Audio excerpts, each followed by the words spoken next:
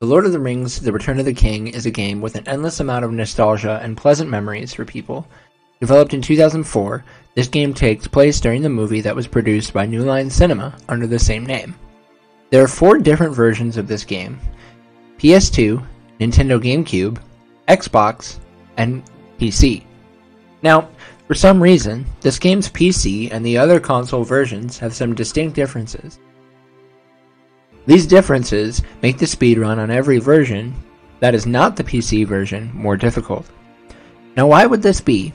Well, let's dive in and let's take a look at how I got the world record on the hardest version of The Return of the King in 8%.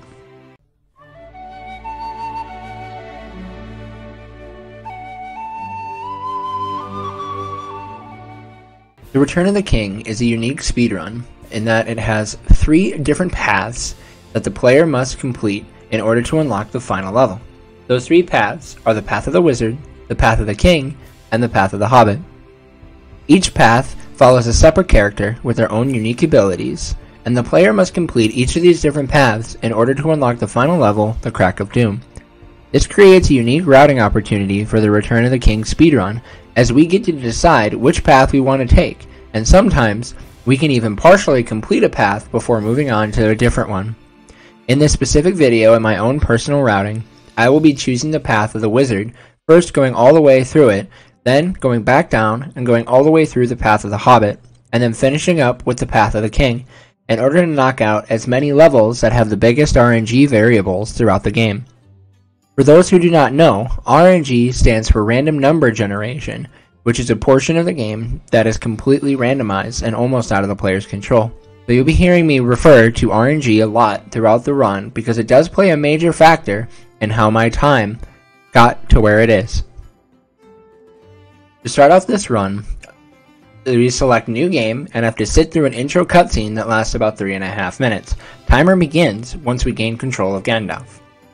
This can become a huge struggle when you are speedrunning this game, because if you have to reset, then you have to sit through this entire cutscene before you can proceed throughout the rest of the run. When we start in Helm's Deep, we have 45 seconds where we can go through and kill as many enemies as we can. So we'd use this time to get as much EXP as possible so that way we can hit level 3 by the end of this level. There's nothing really too interesting about this part other than Wizard Magic Attack Go Burr. By the end of this auto-scroller, we'll be activating Gandalf's unique ability, which is a shield that makes him invulnerable from damage, as well as any enemy that we run into will be damaged. This allows us to run past all of these enemies and up to the ladder without having to take any damage or fight any of these enemies. When we get to the top of the wall, we have to take out all of the ranged enemies. But this is where this level can become a little tricky because we cannot do it too quickly.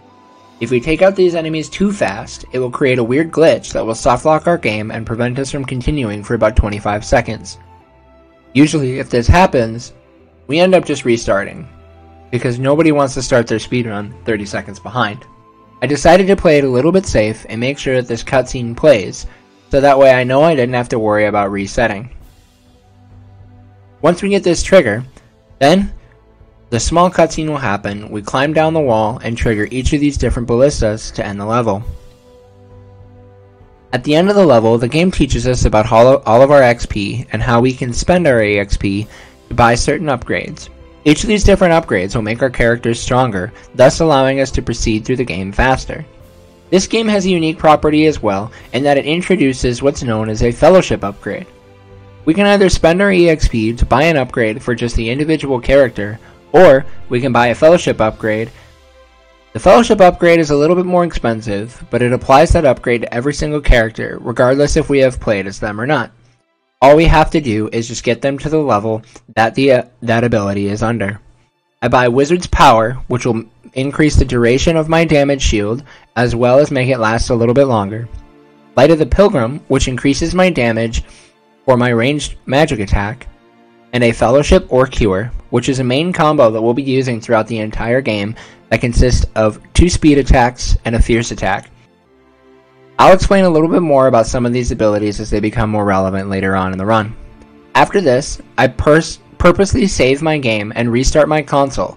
This skips an unskippable cutscene that we would normally have to sit through at the start of every single run. but this way we can skip it and move on to the next level much quicker. The next level that we'll be diving into is the Road to Isengard.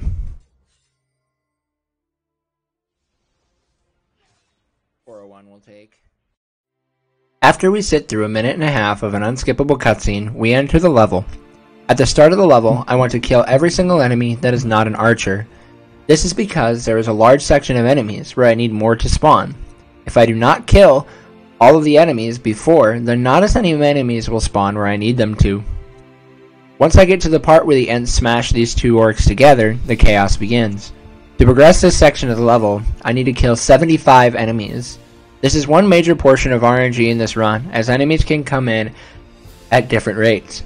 And the Ents that walk around can run into us and knock us down, which prevents us from doing what we need to do. Unfortunately, I get a little bit trolled by the Ents and lose about 10 seconds, but we continue on with the run as it is not a run killer. Yet.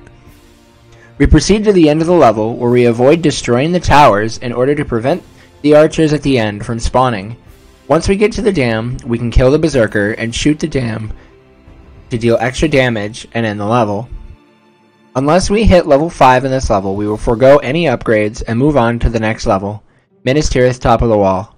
Before we get into this next level, I want to take a quick note to mention that this is my own personal upgrade route.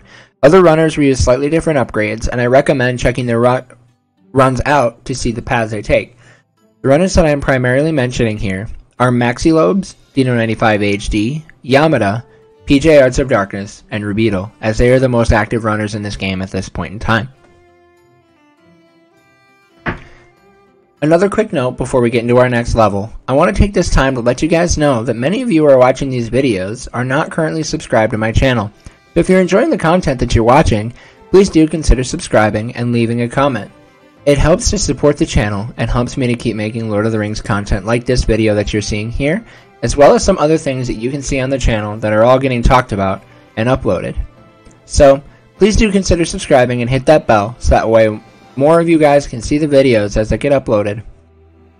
The next level begins with a 3.5 minute auto-scroller. If you don't know what an auto-scroller is, it is a period of time where the game has to hit a certain point before it will actually be able to progress.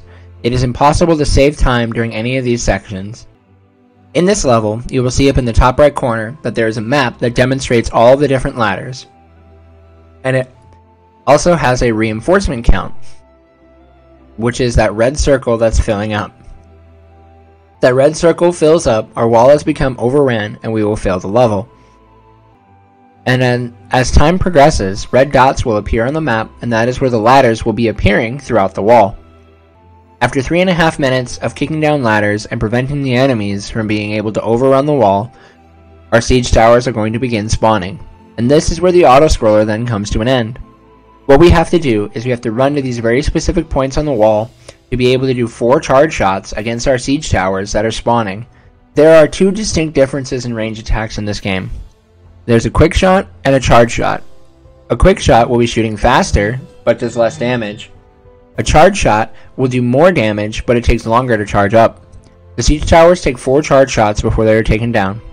Once we take down 3 of these siege towers, a 4th siege tower will purposely land on the wall and will be resetting the reinforcement count. This one will also take significantly less damage before it gets destroyed. So we head over to it, 4 quick shots destroy the siege tower, thus causing the end of the level, unlocking the staircase that we can then go down to reach the end. At the end of the level, we will be hitting level 5, and we will be picking up our final upgrade for Gandalf, Light of the Forges. It is another ranged upgrade, and will not only do extra range attack damage on our quick shots, but it will also set our enemies on fire, which will become really useful when we get to the Black Gate later on in the run. The next level we are going to be getting into is the biggest RNG portion of this run, and it is Minas Tirith Courtyard. Courtyard is also one of the longer levels in this run, but we divide it up into 4 different sections, because this level is a very unique way to finish it. To finish this level, we have to save 200 refugees, and the refugees are these women that will be running across the courtyard to get to our back gate. Now, we're going to be having to use our various abilities to keep the enemies at bay. We don't necessarily have to kill them, but we don't want the enemies to be doing a lot of damage to our refugees, preventing them from getting to the gate. There are certain periods within the level where the spawns will shift depending on how many refugees you have in total. The checkpoints that we have set up as runners are 50, 100, 150, and then our final 200. This kind of helps us to get an idea of how good the run is going, because this level can shift very quickly from a really good courtyard to a really bad courtyard, or vice versa. A lot of times, the game will just decide to make you lose a lot of time, upwards of about a minute and a half to 2 minutes. This is why I run Path of the Wizard right at the beginning of the run, because I can knock this level out of the way, especially with having to deal with a level like this where your entire run can die and it's not your fault. I want to be able to force it out of my way so that way I don't have to worry about it later on and possibly lose too much time at the end of the run. I'm not going to go into too much detail about how this level exactly works, because otherwise we're going to be here for a long time, especially considering that we as a community still do not quite have this level figured out. Thankfully, by the end of this level, I didn't lose enough time to warrant losing the run. There were some periods where this level could have gone better, but it was certainly passable, and that's all that I needed in order to get the world record. At the end of this level, we are concluding the Path of the Wizard and moving on to our next path, the Path of the Hobbit. We don't need to get any more upgrades for Gandalf, as he is as strong as we need him to be in order to get through the next level that we use him in. But we won't be getting there for a while. Now that we have concluded on the Path of the Wizard, we're going to be moving on to the Path of the Hobbit. The Path of the Hobbit is unique in that instead of having a lot of RNG levels, the Path of the Hobbit is very difficult execution-wise, and the main difference between this is the fact that the hobbits are very squishy, and so it is really easy to die, and this becomes especially more relevant in the console version than in the PC version of the game. For some reason, you don't take nearly as much damage on the PC version as you do in the console version. The first level that we're doing is Escape from Osgiliath.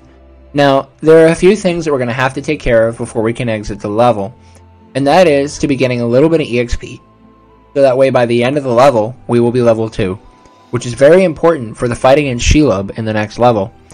The biggest gimmick with this level is up in the top right corner, there is a meter that you can see with the Fell Beast icon. If that meter fills up all the way red, then we will fail the level. If that meter does not fill up, then we are safe. Anytime that we are inside a building or on lower ground, that meter does not fill up and will actually be fading away to help reset that timer. Anytime that we are up higher on a roof or we are really exposed to the sky, then that meter will begin filling up. Since we are speedrunners though, this meter doesn't really matter too much and we can just make our way up to the whole level without having to worry about anything. So I make my way through the level, climbing up every single ladder, climbing down all the ladders that we need to, and push the bell, and make it through the level relatively okay. We have a few moments here and there where we get hit by some enemies, but overall, in Osgiliath that is very passable in a run. The next level we'll be going through is Shelob's Lair. Shelob's Lair is one of the most difficult levels in the entire run. It is the biggest run killer for newer runners. This level has a lot of difficult movement, as well as the final boss for this level is very difficult to be able to fight optimally. You can do a lot of damage and kill you quickly if you do not know the strategies on how to take her down. This level is also where we will be seeing some of the major differences between the PC and the console version. There's a trick in this level where we can skip through these pits of spiders just by jumping backwards through them. On the PC version of the game in single player, every single one of these spider pits do not do any damage to us. However, on the console version, some of them are going to be doing even more damage and can possibly reduce our health down very quickly, making the rest of the run extraordinarily risky, or just killing us outright. This is another area where even the different consoles have their own differences. On the Xbox port of this game, there's more damaging spider pits than there are in the GameCube version. As well as on the Xbox port, the spider pits have a slightly more extended hitbox. This is why I am playing on the GameCube version. The GameCube version does not have as nearly as many of these damaging spider pits, and it makes Shelob about 45 seconds faster. But because of this, I play on a Nintendo Wii, despite losing a little bit of time to load times. Throughout the rest of this level, I use my various tools to be able to move through the level, throwing torches and getting rid of spiders that could possibly be in my way. As I'm getting rid of these spiders, I'm also taking much care in order to avoid taking damage, so that way I have as much help as possible when we get to fighting Shelob.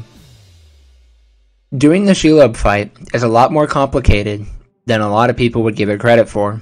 At the very start of the fight, I'm going to be running up behind Shelob and executing an Orc Hewer. This is that combo that we bought at the beginning of Helm's Deep that I talked about at the beginning of the run. It is something that we use very common in order to get into perfect mode quickly, but it also does a lot of damage to Shelob. All it is doing 2 spirit attacks and a fierce attack. On my GameCube controller, that comes out to the button combo AAY.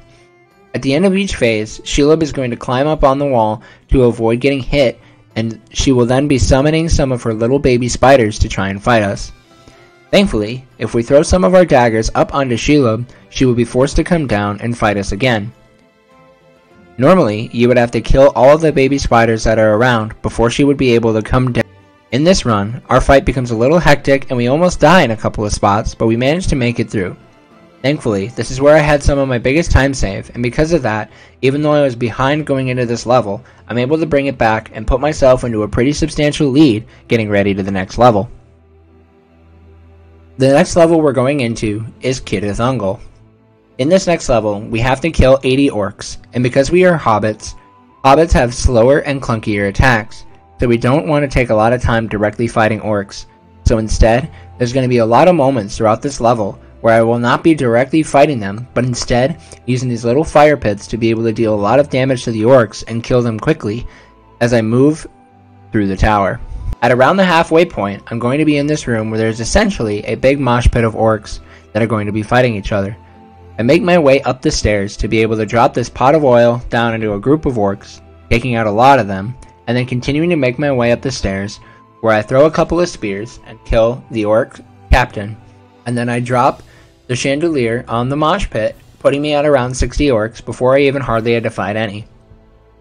I continue to make my way through the rest of the level, drop this drawbridge down under the enemies, and then make my way up where I push the exploding barrel, and by that point I have reached the 80 mark and can proceed to the end of the level. This is an area of the game that will not be accessible unless you have to take down all 80 orcs. I make my way up the ramp, shoot the ballista, and make my way into the boss fight for this level. The next fight can be very annoying, as Gorbag is only able to take damage if we are able to hit him with 2 spears to stun him. Once I hit him with those spears, he will be stunned for a short period of time, in which I will try to knock him down on the ground and use my finishing move to stab him as many times as possible. Thankfully, I'm able to do this pretty quickly, and Gorbag only fights me a little bit, which is pretty typical in most runs. I finish off this boss fight, and that ends the Path of the Hobbit. And just like that, I'm now sitting at a very, very comfortable lead as I head into my favorite portion of the run, the Path of the King. The Path of the King is a portion of the run where there are multiple different ways that you could possibly go about it. This is the only area in the single player run where you have access to more than one character. In Path of the Wizard, you can only play as Gandalf, and in the Path of the Hobbit, you can only play as Sam. But in Path of the King, you have the option to be able to play as Aragorn, Legolas, or Gimli. The fastest character in the single player run is Legolas because he has the strongest range attack, and that is going to be able to pull off a couple of really important boss quick kills in 2 different levels. In fact, Legolas's bow is so overpowered that we use it pretty much throughout the entirety of this path, and it becomes our primary way of attacking enemies. The first level in the Path of the King is the Paths of the Dead. This is also my favorite level throughout the entire speedrun. It has so many cool movement tech, as well as some really awesome fight strategies that we're able to pull off. While it may seem that some of these fights are pretty straightforward, the timing that is required to use the bow to its maximum potential is actually quite difficult to get used to. We're starting off the level by moving out through this fog. Once we get into the fog, the game forces us to be in a walking animation. However, if we turn around and we use our jump back ability, we are able to move through the fog significantly faster than how the game would force us to go. We skip through the first fight and make our way to the second fight, where this rock will be blocking our path and a bunch of the ghosts will be spawning. We defeat them by using our bow with some very specific timing, so that way they're able to die as soon as they spawn. The charge shots will one-shot every single ghost, and after defeating all 7 of them, we're able to fog hop our way to the next fight, which is actually quite a ways away. And in order to get there, we have a few different movement areas. But since we know the fastest route, we're able to stick to it, taking tight turns, and make our way through the fog to the drawbridge and all the way to the next fight. The second fight is similar to the first one in that we have to use very tight quick shot or charge shots in order to kill all the different ghosts. This is also where we are introduced to a ghost captain. Captains are enemies that have their own health bar and typically deal a lot more damage. Ghost captains are different than orc captains because in order to defeat an orc captain, they have an armor that you have to break. But ghost captains don't have any armor, so we're able to defeat them by doing 2 charge shots and a quick shot that end this fight very quickly. We then push the statue, open the gate, and make our way to our final fight. Our final fight is a forced fight where we have to defeat 35 ghosts. This fight is the main decider on how well that your Paths of the Dead can go at an optimal level. This fight can get quickly out of hand if your arrows do not hit their mark. I place myself in the arena so that way I can defeat the enemies as quickly as they spawn. The only downside to this fight is that I do not have the arrow count in order to take them all out by one quiver of arrows. I had to make some adjustments mid-fight in order to make sure that I was still able to defeat the enemies quickly, in which I used Legolas' special ability, called Devastating Mode. This allows me to be able to do extra damage and get into perfect mode quickly, which helps me to take out enemies. If I'm ever in perfect mode, which is where you see that blue sphere by my health glowing blue, and there is this blue mist coming from my character, that means that I get the maximum amount of EXP, as well as do the maximum amount of melee damage by going into perfect mode. I can take out enemies very quickly, which allows me to get through the rest of this fight, despite not having the arrows. After this fight, I proceed to the end of the level and purchase a bow upgrade, Mirkwood arrows, in order to make my bow attack slightly stronger as we get into the next level, the King of the Dead.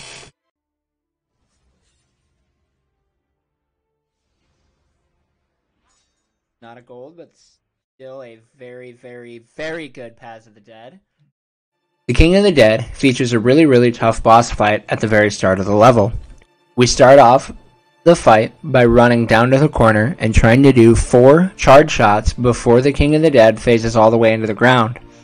As long as we get all 4 charge shots and then get a stab off before he phases into the ground, we get the amount of damage that we need. If we do not get that 4th shot off, the entire fight is ruined. Once the King of the Dead phases into the ground, he will then summon his 4 minions that we can take all of them out using charge shots.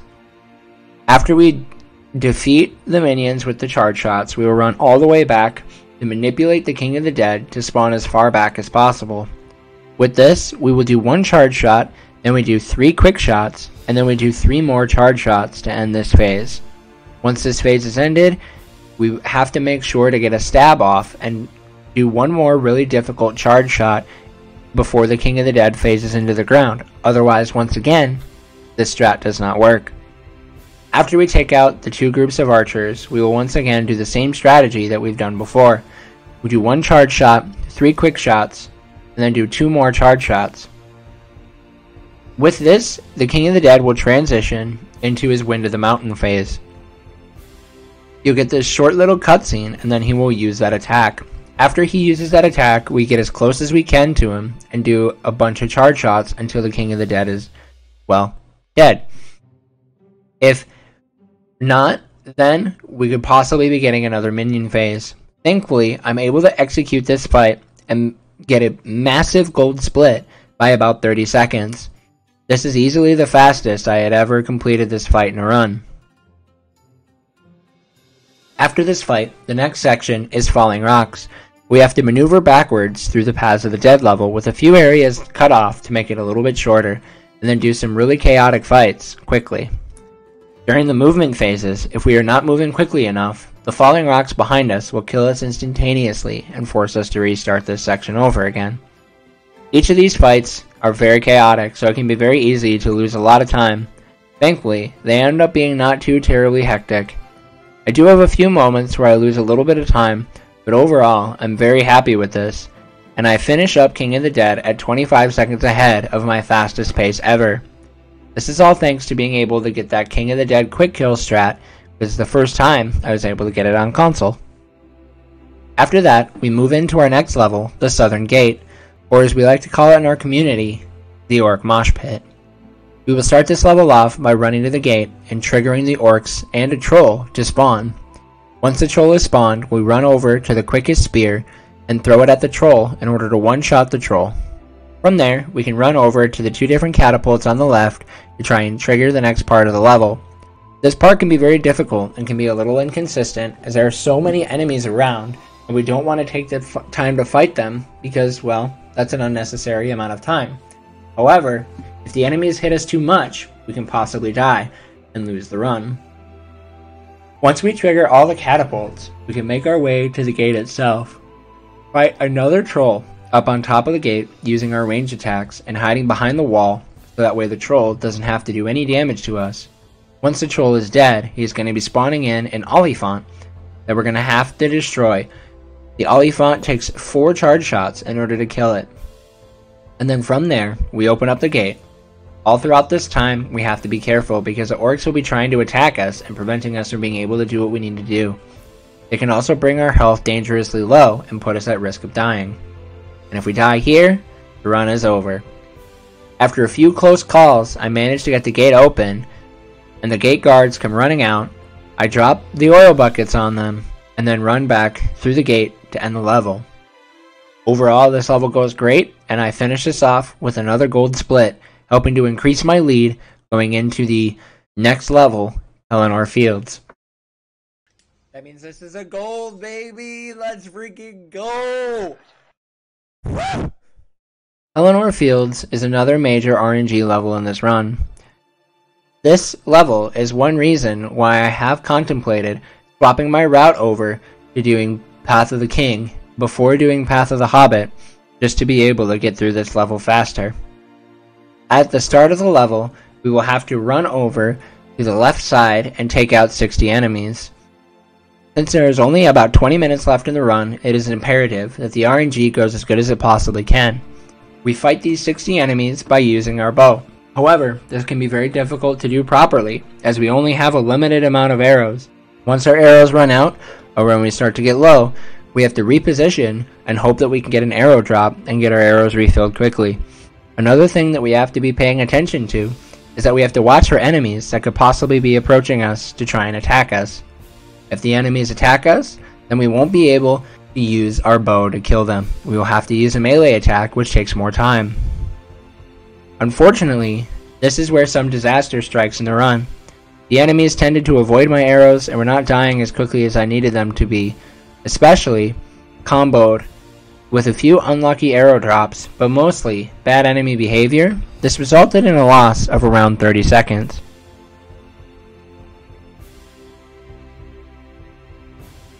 From here, the level advances to where we have to take down 2 elephants. Once we take down these Oliphants, we will then be fighting the Witch King. Thankfully, we can hit the Oliphants, from far enough away where we don't have to worry about them being annoying to us. After we destroy these Oliphants, we will have to fight the Witch King, in which we complete the Witch King 1 cycle. This fight overall can be pretty easy to pull off. However, if RNG does not go your way, this fight can go pretty horribly wrong. I had a fight in a previous PB attempt that caused me to not only fail the Witch King 1 cycle, but I also died and lost the run.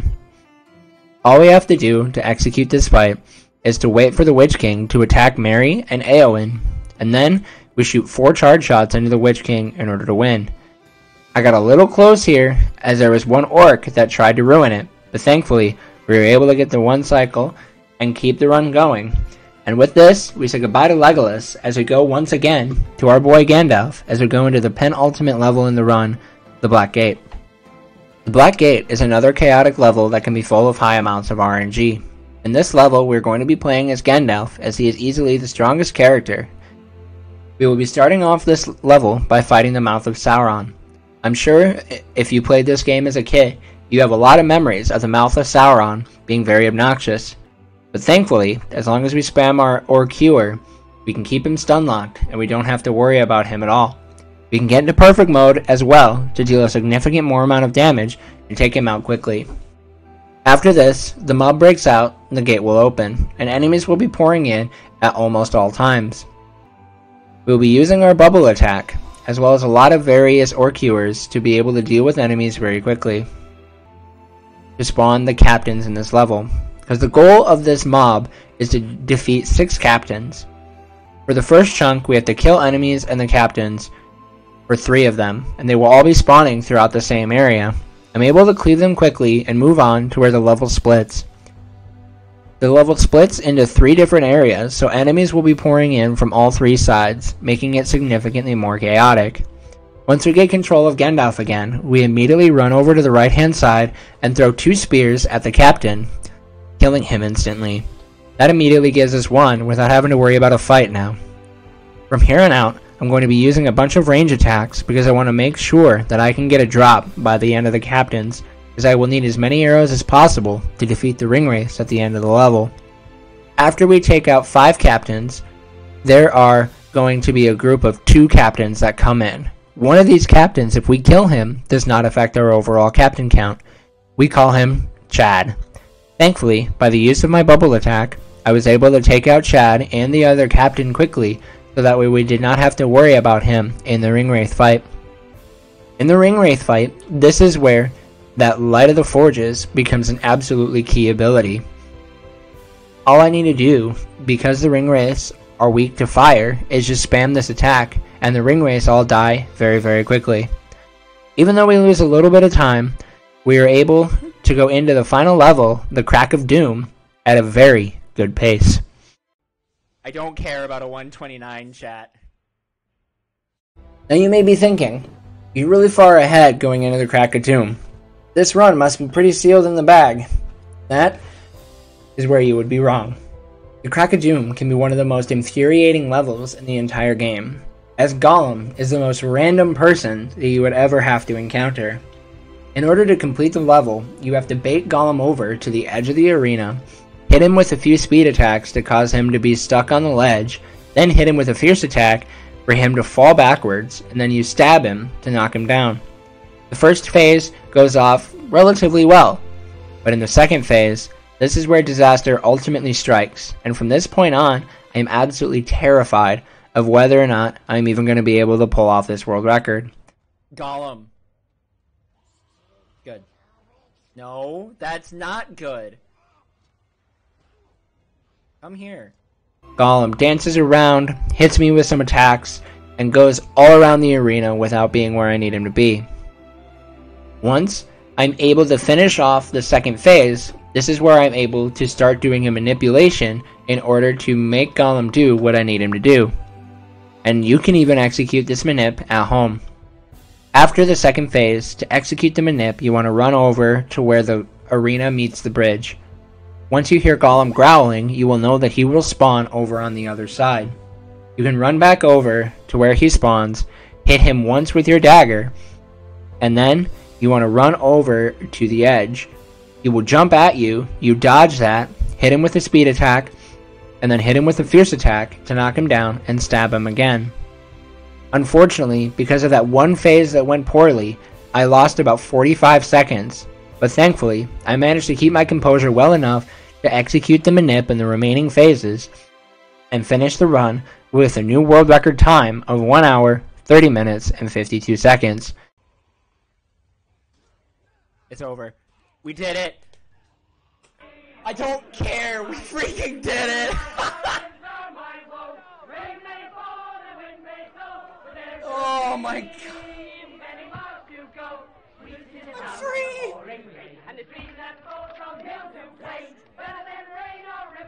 There's a mug of beer inside this toque.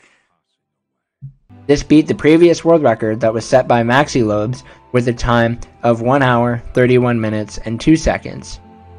For me, this resulted in a 41-second PB, and I was very happy to achieve this time.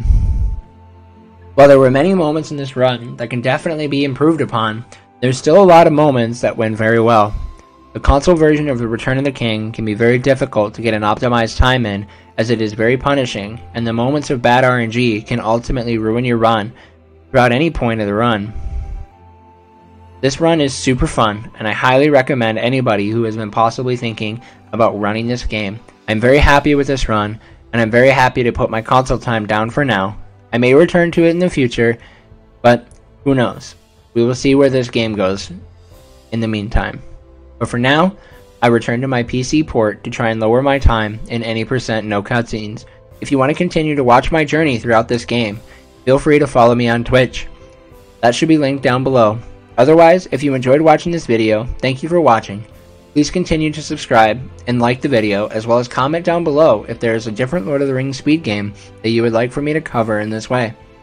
Next, I'll be posting a lot more Lord of the Rings content in the coming months and years, especially as I continue my journey as a Lord of the Rings speedrunner.